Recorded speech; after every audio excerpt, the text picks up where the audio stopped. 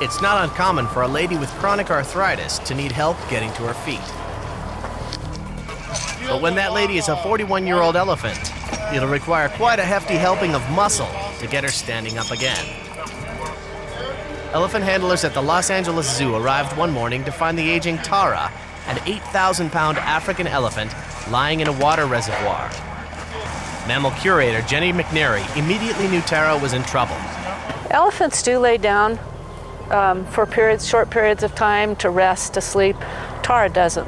We had no idea why she fell, what damage might have been done, if she had broken anything. The longer they lay down, the more problems she might have with respiratory problems.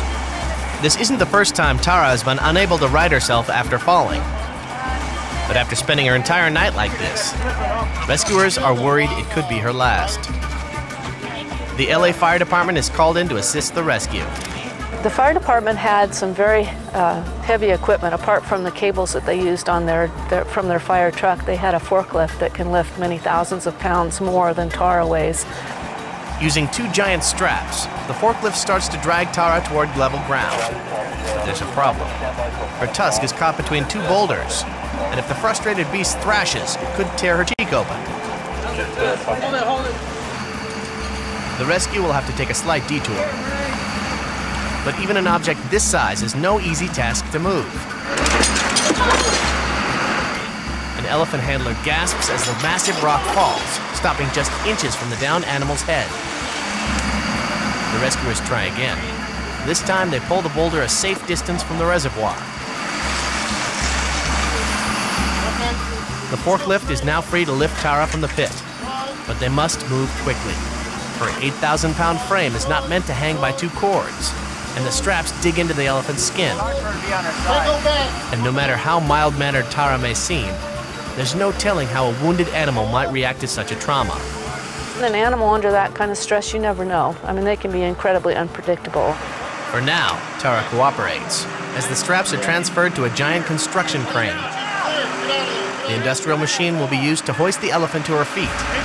Only then will McNary and the handlers be able to tell what damage, if any, has been done.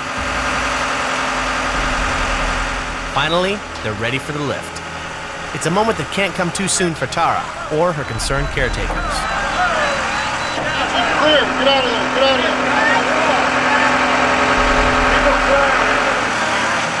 McNary watches closely as Tara struggles to regain her footing. The crane slowly but surely raises the elephant to her feet. Just the lifting of an animal that size with straps around her, that must have been terribly uncomfortable for her. Once she stood up, she actually stayed up on her feet and looked pretty strong and wasn't totally exhausted, was able to walk around on her own right away. That was good. We were very happy to see that. The last step is up to Tara. Rescuers stand clear as she struggles to kick away the rescue straps. Finally, she's free. It took a fighting spirit for Tara to get out of a heavy situation, and she's still got plenty of fight left in her, as one handler soon finds out.